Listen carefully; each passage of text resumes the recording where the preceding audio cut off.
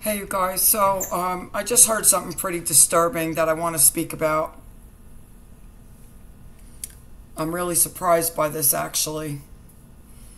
Um, I don't know why anything surprises me anymore, to be honest with you. What this person said was there are no more prophets today. The Holy Spirit doesn't speak through prophets any longer. And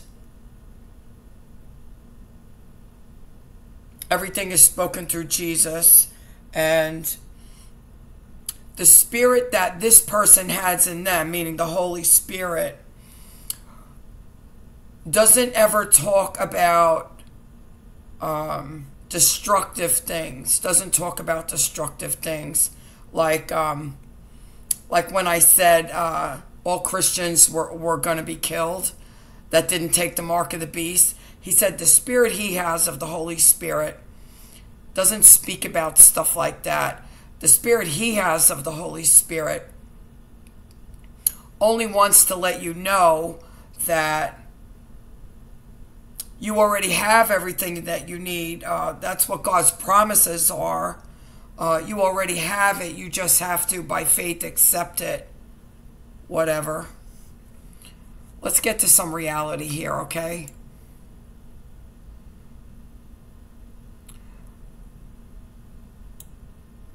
I want you to understand there most definitely are prophets today. And the true prophets are only given messages that are actually reflected in God's word. There are no any additional words that are being told today through prophets. What prophets are being used for today is to wake up the church. And everything that a true prophet says can be found in the Bible. Can be found in the Bible. So, let me explain to you why the Holy Spirit gave me that message on how the mark of the beast was going to happen. And hopefully you people will start waking up, because the more I hear of what's going on out here, the more nervous I'm getting for everybody, because you're being fed a bunch of crap out here. You're being fed a bunch of crap. I want to tell you, Jesus gave us everything we need. This is why there are no additional words coming out through the prophets. Whatever the prophets are telling you, it will always be found in the Bible. This is how you know a true prophet. Okay? But a prophet is being used in today's time to wake up the church. To wake up the church. So, let me explain to you why the Holy Spirit showed me how this was all going to happen. Because of all these false preachers and teachers out here, because of all of these pastors that are all for themselves and not of their flock, they're not awake. So how can they wake up the people that are following them? They can't. It's absolutely impossible. They can't. So what's happening? As it says in the Bible, in the end times, people will go to preachers who will tickle their ears, who will tell them what they want to hear, rather than tell them the truth. Okay? So that's why you have all these prosperity preachers out here. That's why you have all these preachers out here telling you, don't look at anything negative. Jesus doesn't want you to see anything negative. Well, this is just an outright lie. It's an outright lie. What the Holy Spirit is warning the church of is for these false prophets, because we are in the end times. Everything that I have said has been prophesied in the book of Revelations. So this guy, he made this face like it wasn't coming from the Holy Spirit. I think who he's speaking to is not the Holy Spirit. Because our messages are diametrically opposed. I'm so sick of these people out here. It is prophesied in the book of Revelation what's going to happen in the end times. Okay? I'm getting ready to read it to you. So what's going to happen? We're going to have false prophets. We're going to have false teachers. This is why we're told.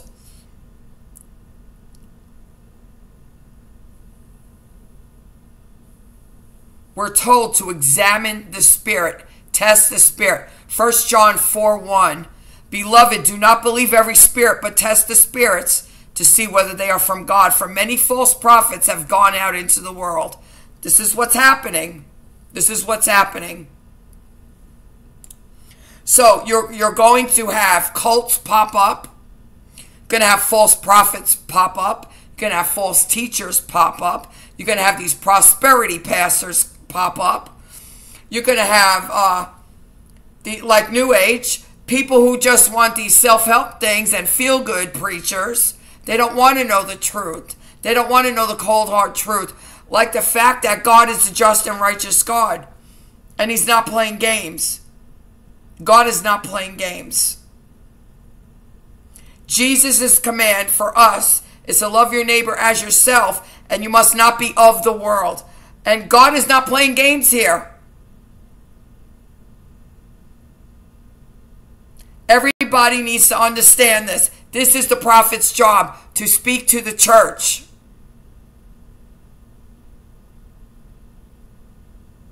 And no, sorry, it's not all love and light and flowery, and it's all about love. We all have God's promises. We all have God's promises. If we follow the commandments. If we follow the commandments. Please, people, please. You got to read the Bible yourself. So there's going to be false religions popping up. There's going to be cults popping up. There's going to be people claiming to be Jesus Christ himself popping up. Prosperity gospel saying God wants nothing more than to make you rich. All kinds of weird religions are popping up. Self-help groups popping up. And people are going to want to flock to these false teachers and false religions because it is getting more and more dark out in the world. You see what's happening here? How people just, they don't care about nobody but themselves. And it's very dark. The world is very, very dark. It's going to get worse. You have to understand it's going to get worse. So this is why people are looking for feel-good stuff to escape the darkness of the world. And they want to imagine their God and their version of Jesus Christ as being this flowery person who is not going to hold you accountable for anything. That couldn't be further from the truth. And I'm getting ready to read it to you now. But first, let me read you 1 Corinthians again, chapter 12. This is from the New Testament.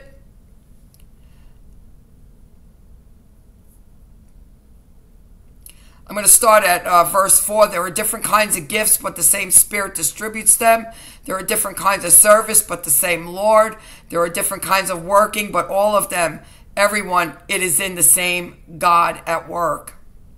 Now, each one of the manifestations of the Spirit is given for the common good. To one there is given through the Spirit a message of wisdom, to another a message of knowledge by means of the same Spirit, to another faith by the same Spirit, to another gifts of healing, to another miraculous powers, to another prophecy. Okay? This is New Testament. To another prophecy. Prophecy is real. It's relevant today. It is being given by the Holy Spirit for the edification of the church. To another, distinguishing between spirits. To another, speaking in different kinds of tongues. And to still another, the interpretation of tongues.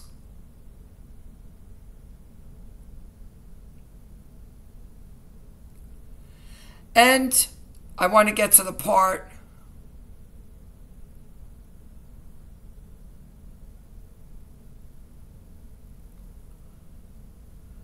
Now you are the body of Christ. This is verse 27. Now you are the body of Christ, and each one of you is a part of it. And God has placed in the church, first of all, apostles, second, prophets, third, teachers, then miracles, then gifts of healing, then helping, of guidance, and of different kinds of tongues. Are all apostles? Are all prophets? Are all teachers? Do all work miracles? Do all have gifts of healing? Do all speak in tongues? Do all interpret? Now eagerly desire the greater gifts. So we're actually being told here to desire the greater gifts of being an apostle or a prophet. So prophets are absolutely relevant. They are here. They are blessed by the Holy Spirit to give the messages to the church. That's what we're here for. So where all this nonsense comes from, that prophets went out with the Old Testament, is absolutely not true. It is absolutely not true.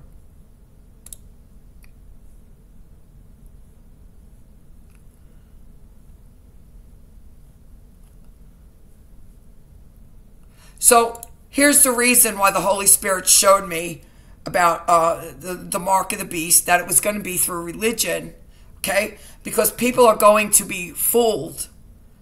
You see, the imagination of people out here is that the Antichrist is going to have some army come in with guns pointed in our faces to try to make us take the mark of the beast. It may be that way in the end, but it's not going to be that way in the beginning. People are going to be fooled into getting the mark of the beast. The mark of the beast is going to be on your forehead or your right hand, and it will be visible. It has to be visible because you cannot buy food without it. This is what is going to identify you as a worshiper of the Antichrist.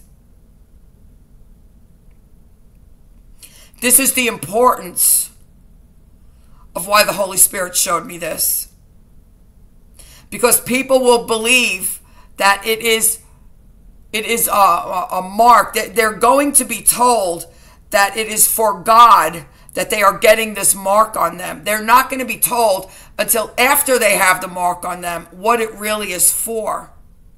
And in the beginning, when people first get this mark, it may not be used in the New World system. They may decide to use that mark later on down the road. In the beginning, this is what I was shown. Time will tell if it's the truth. What I was shown was, in the beginning, people will be made to believe that it is an act of worship to get this mark on them to glorify God. And so they will believe that they are being good followers of God and get the mark that they're being told, because there will be one world religion. So it's not like people will get the mark and they absolutely know that they're following the Antichrist. They are going to be duped to believe that this mark will show how much they love God. And of course, the Antichrist will proclaim himself to be God. This is the importance of this. So now, what's going to happen? Why is all this important to talk about, people? Why is all of this dark, horrible truth important to speak about? So that you're not in delusion any longer, because there is a way out. God, his promises, he will always have a way out for us. There is a way out, which is why it's important every Christian know about this.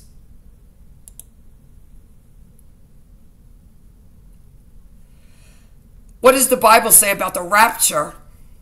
1 Thessalonians 4:17, then we who are alive, who are left, will be caught up together with them in the clouds to meet the Lord in the air, so we will always be with the Lord. Revelation 3:10, because you have kept my word about patient endurance, I will keep you from the hour of trial that is coming on the whole world to try those who dwell on the earth.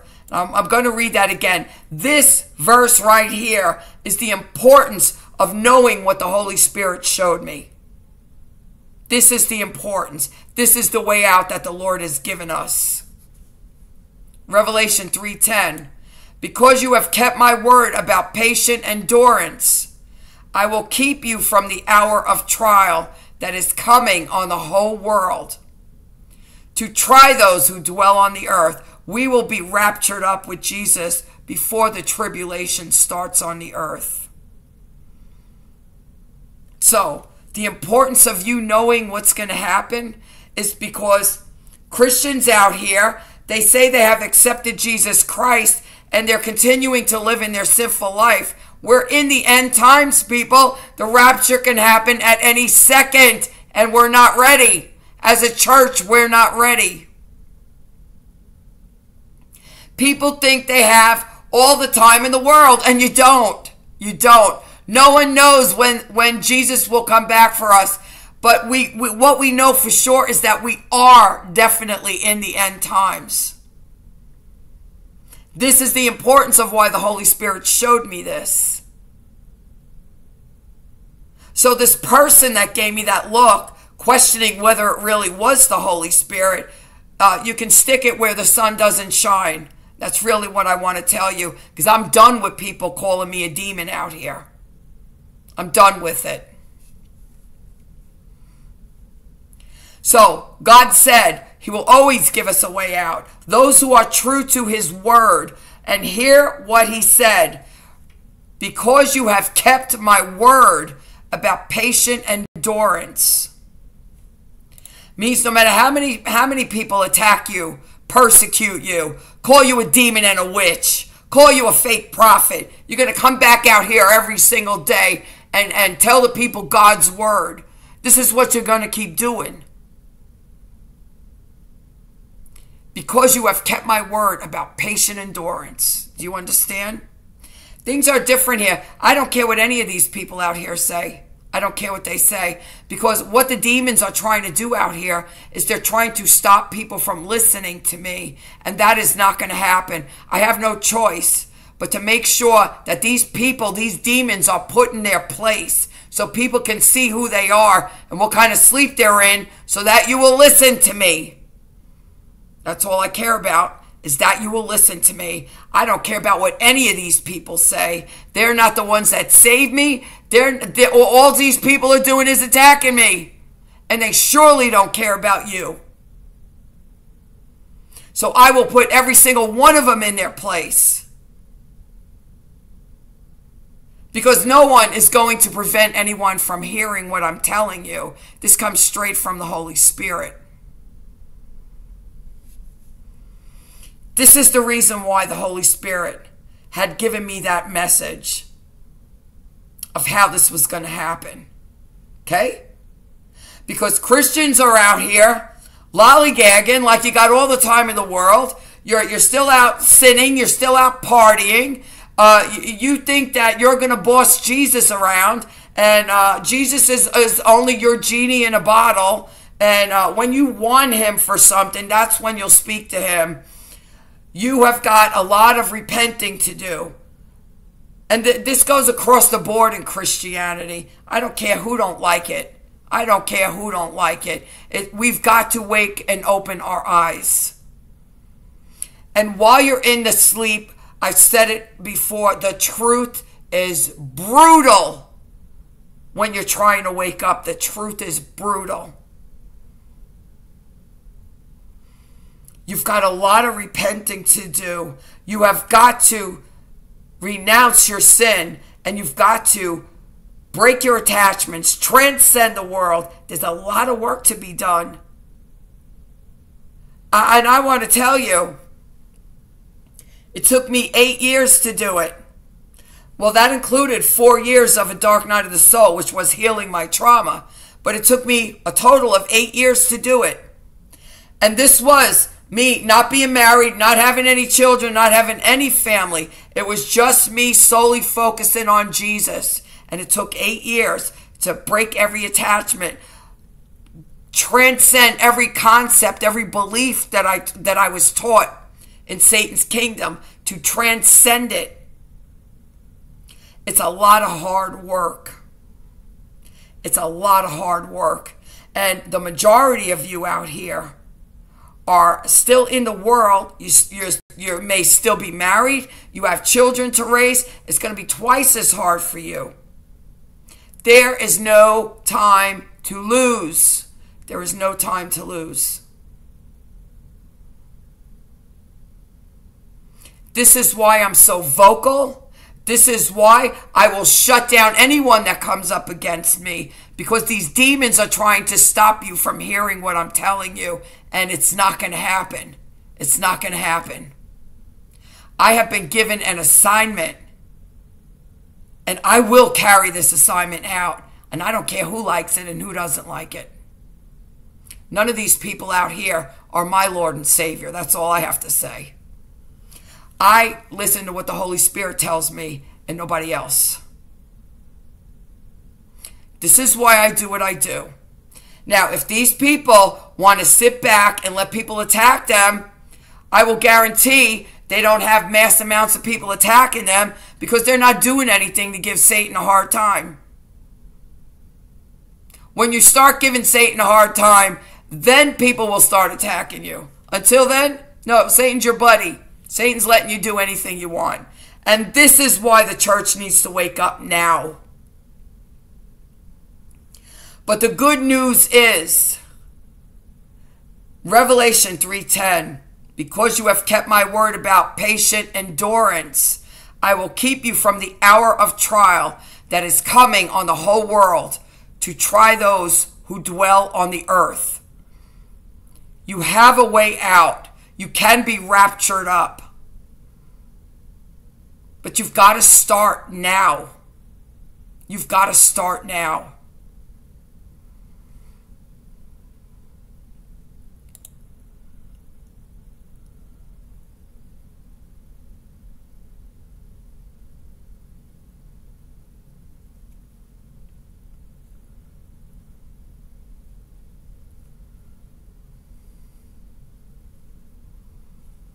Revelation 1:7, behold, he is coming with the clouds, and every eye will see him, even those who pierced him, and all tribes of the earth will wail on account of him. Even so, amen.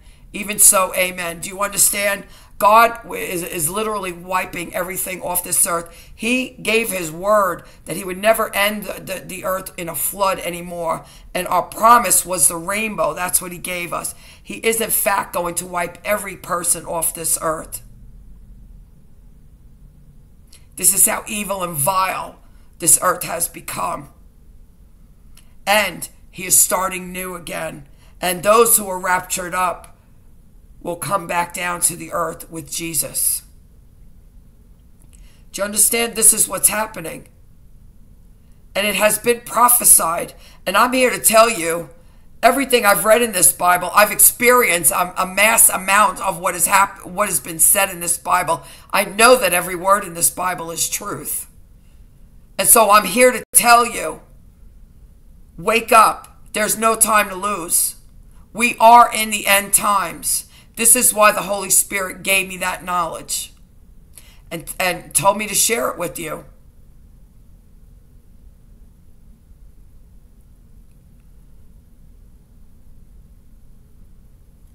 First Thessalonians 5:9, for God has not destined us for wrath, but to obtain salvation through our Lord Jesus Christ. Do you understand? God doesn't want to lose one person that he doesn't have to lose. But understand, God is not like us. We all in the sleep imagine that God is just like us. Well, God loves me. He would never hurt me. Well, if you don't keep God's commandments, then you are seen as a sinner, and he will not hesitate to throw you into the pit. He will not hesitate. God doesn't have an attachment to anything out here. God created it all, and he can destroy everything at will because he does not have an attachment to anything. Which is why we were told to transcend the world. We were made in his image and likeness. The attachments that we have, this personhood that we have, this selfishness that we have is the image and likeness of Satan, the adversary. He wants this gone. He wants this gone. So as long as you are still in the image and likeness of Satan, he will not hesitate to throw you into the pit, no matter what any of these people out here tell you. It's right here in the Bible. It's right here in the Bible.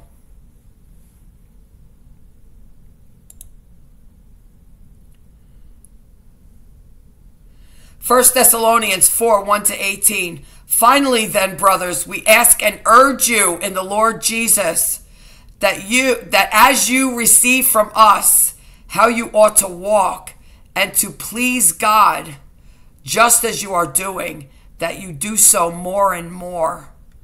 You drop that personhood more and more. You transcend that world more and more.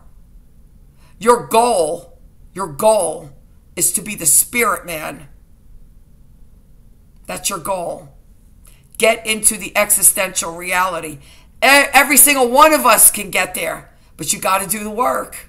You have got to do the work. You are saved by grace, and now you have got to do the work to turn away from your sins and transcend the world. It's as simple as that. And if you don't do that, don't think that you're the apple of daddy's eye and he's just going to put his arm around you and say, oh, it's okay, sweetheart, you tried. It's not going to happen. And I'm not out here to tickle your ears. I'm out here to give you the truth.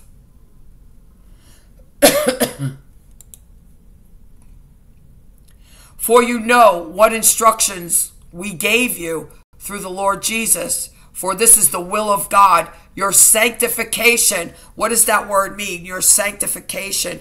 You are to be separated from the world and from all of the people of the world. You are to be separated, which means this personhood aspect of you must be thrown away, must be gone. You must die to self, which is everything that I have been telling you out here. Break attachments, break lusts, break desires, break the need for name and fame, break your greed. The 7 deadly sins, you must break them.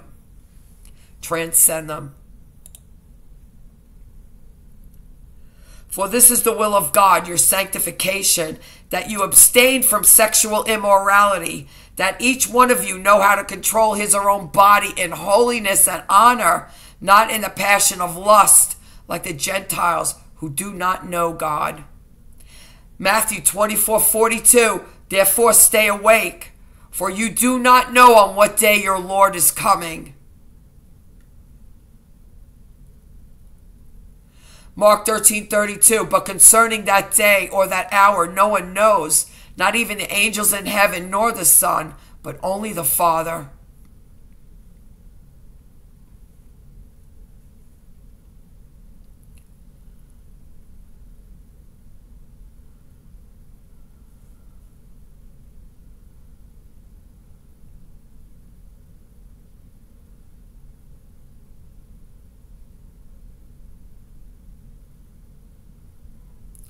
Luke 17:34-37. I tell you, in that night there will be 2 in one bed. One will be taken and the other left. Do you understand? If one is taken and one is left, it kind of, I could be wrong, it kind of suggests that both are Christians. If they're married together, sleeping in the same bed, it suggests that both are Christians, but one will be taken and one will be left. The one who is left will face God's wrath in the tribulation. That person has the opportunity to repent, and they have an opportunity to be raptured up later on in the tribulation if they live long enough and survive. You don't want to take that chance. You don't want to take that chance. You want to be the person that is raptured up the first time.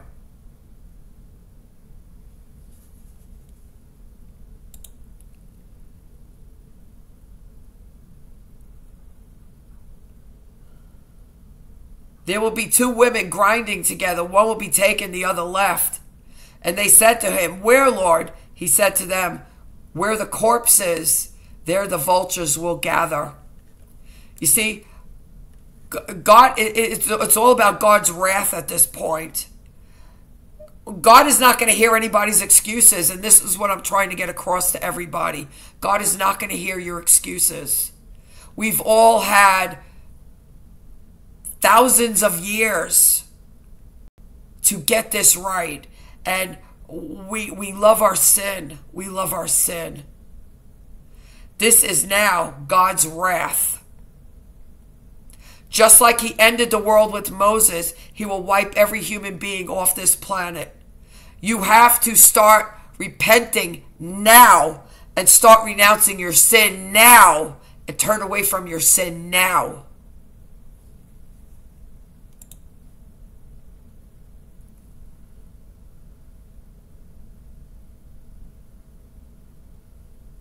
Matthew 24:29-31. Immediately after the tribulation of those days, the sun will be darkened, and the moon will not give its light, and the stars will fall from heaven, and the powers of the heavens will be shaken. Then will appear in heaven the sign of the Son of Man, and then all the tribes of the earth will mourn, and they will see the Son of Man coming on the clouds of heaven with power and great glory. And he will send out his angels with a loud trumpet call, and they will gather his elect from the four winds, from one end of heaven to another. Who is his elect? He didn't say his church, he said his elect. Who are his elect? It doesn't mean these anointed ones who are out here attacking people. No, that's not his elect. These anointed ones who are still of the world, that's not his elect. They're not following his commandments. And this is what I've been trying to help them see. And this is what I'm trying to help you see. God is not playing games here. God is not playing games here. This is God's wrath. Understand that. This is God's wrath. He is ending the world. He's the creator of the world, and he decides when he's going to end the world. This is his wrath. And everyone who has sinned against him and worshiped the Antichrist and took the mark of the beast, even if it was by accident, once you take that mark, you have no chance of repenting after that point. This is why it's so important that I share with you what the Holy Spirit told me. This is why it's so important.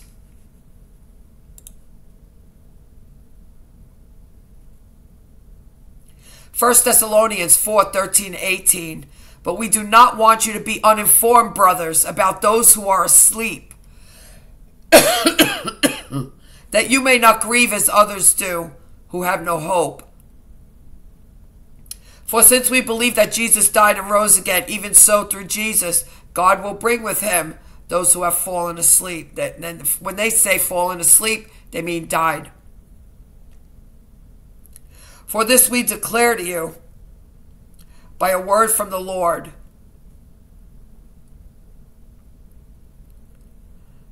that we who are alive, who are left until the coming of the Lord, will not precede those who have fallen asleep. For the Lord himself will descend from heaven with a cry of command, with the voice of an archangel, and with the sound of the trumpet of God, and the dead in Christ will rise first. Then we who are alive, who are left, will be caught up together with them in the clouds to meet the Lord in the air. So we will always be with the Lord.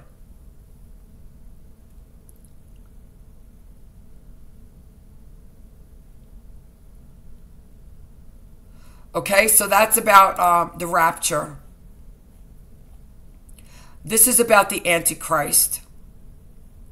1 John 2:18. Children, it is the last hour, and as you have heard that Antichrist is coming, so now many Antichrists have come. Therefore we know that it is the last hour. Revelation 13:1-18. And I saw a beast rising out of the sea. This is the Antichrist, with 10 horns and 7 heads, and 10 diadems on its horns, and blasphemous names on its head. And the beast that I saw was like a leopard, its feet was like a bear, and its mouth was like a lion's mouth. And to it the dragon gave his power. The dragon is Satan. And so Satan is given the Antichrist his power and his throne and great authority. One of its heads seemed to have a mortal wound, but its mortal wound was healed, and the whole earth marveled as they followed the beast. And they worshipped the dragon, for he had given his authority to the beast, and they worshipped the beast, saying, "Who is like the beast? Who can fight against it?" And the beast was given a mouth, uttering haughty and blasphemous words, and it was allowed to exercise authority for 42 months. So, the entire tribulation is going to last 7 years. 7 years.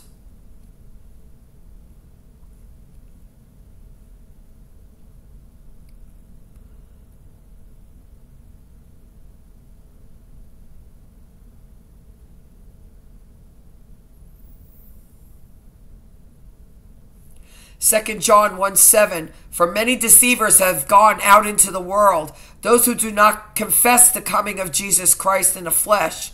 Such a one is the deceiver and the Antichrist. 2 Thessalonians 2:3-4, let no one deceive you in any way, for that day will not come unless the rebellion comes first, and the man of lawlessness is revealed, the son of destruction, who opposes and exalts himself against every so-called God or object of worship. So which means he is going to rebel against God, rebel against Jesus, and Christians are going to get the brunt of this because we worship Jesus. Hear me loud and clear. Hear me loud and clear. This is coming straight from the Bible. This is no friggin' demon giving me this. This is the Holy Spirit giving me this.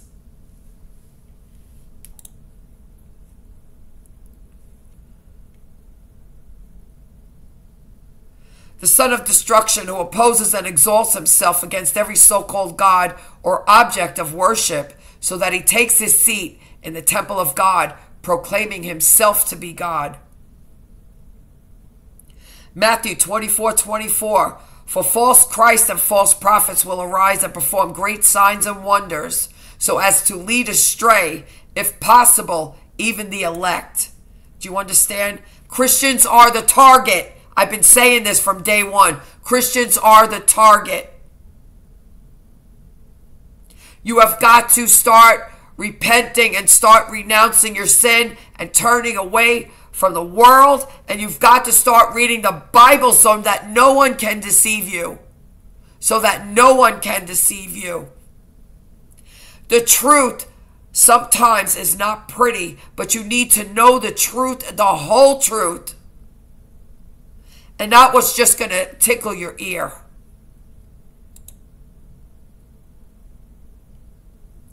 Daniel 7:25, he shall speak words against the Most High, and shall wear out the saints. Shall wear out the saints. That is the Christians. He shall wear out the Christians of the Most High. He shall wear out the saints of the Most High, and shall think to change the times and the law.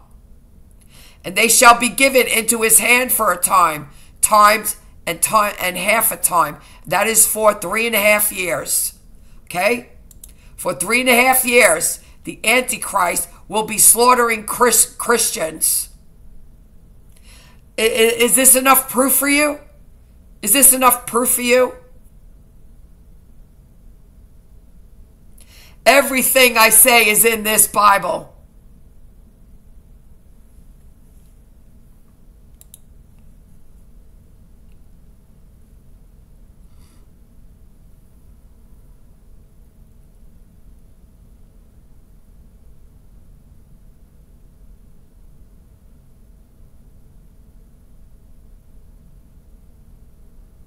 Daniel 11:21, in his place shall arise a contemptible person to whom royal majesty has not been given.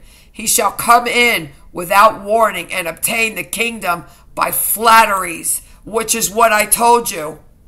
He will obtain the kingdom by flatteries. He is going to manipulate people into taking the mark of the beast. He's going to manipulate people. He's going to tell people it is it is a holy act. It is a righteous act for God. This is what I was shown.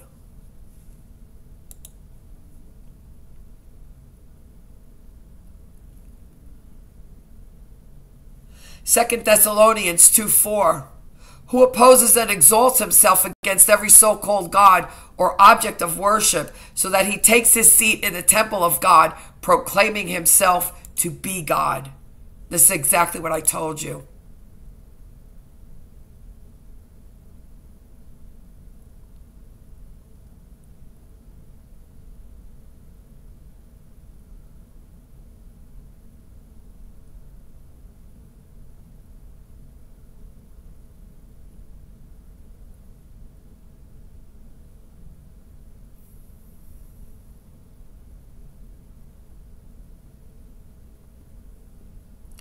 Okay, I will put these in the description for you. I will put all of these in the description for you. You guys got to start reading what I put in here for you. And you've really got to start thinking for yourself here. There's too much garbage going on out here. There is just too much garbage, and it's self-serving the people who are giving the garbage. Okay? It's self-serving.